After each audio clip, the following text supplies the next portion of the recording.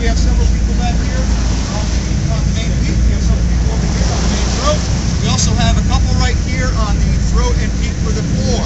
So if you'd like to get up and help us raise the sails, that would be great.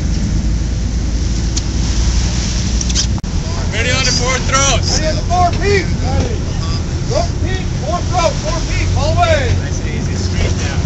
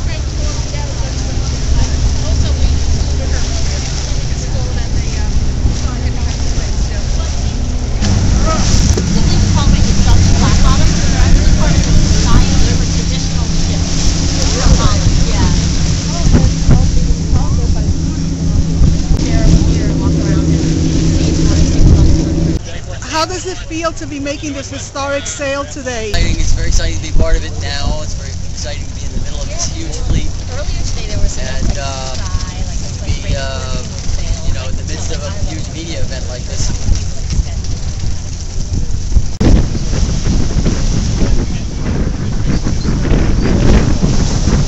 Wow, I was going to say, technology in every hand.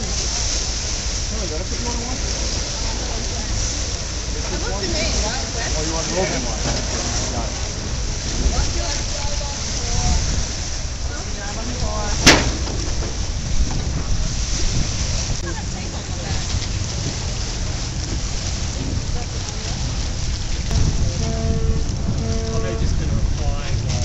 Lovely day for sailing, and we're here to celebrate the 400th anniversary of Hudson sailing to America from the Netherlands.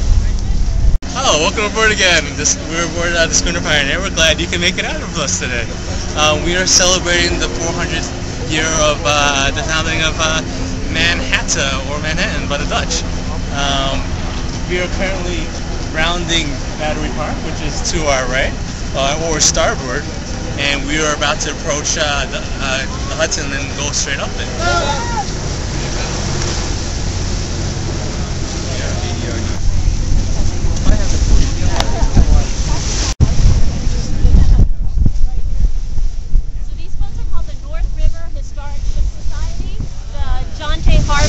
Was a fireboat working in New York Harbor many years, and behind her is the frying pan, a light ship.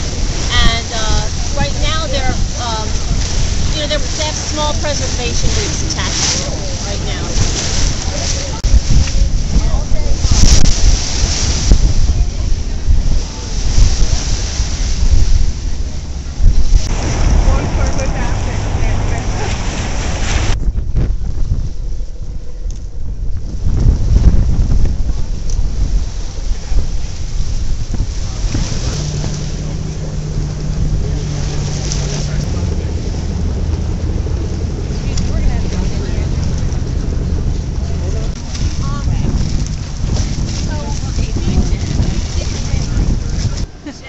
Are you enjoying the boat ride?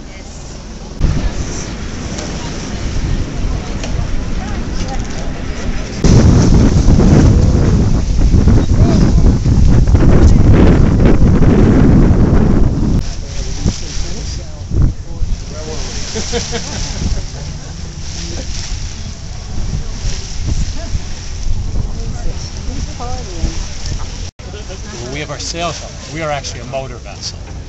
And what this is what they call a day shake. This signifies to other vessels that we are in fact, when this is flying, that tells another vessel that we are in fact not a sailboat but a motor vessel. When when you're sailing at night, when you're steaming at night, you have your navigation light, your red and green, and you have a navigation light, steaming light on the mast. So you'll have a white light and a red and a green. A sailboat will not use a navigation light when it's just sailing, you just have the red and green. So at night, there's no question, but in daylight, if we have our sails up and we're motoring, you can't tell. So we have to do something to signify that.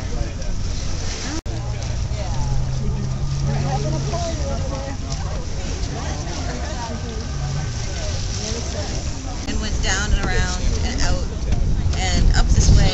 So we went and then turned around and are now probably heading back. So the Staten Island Ferry went this way today, just to avoid the rest of us.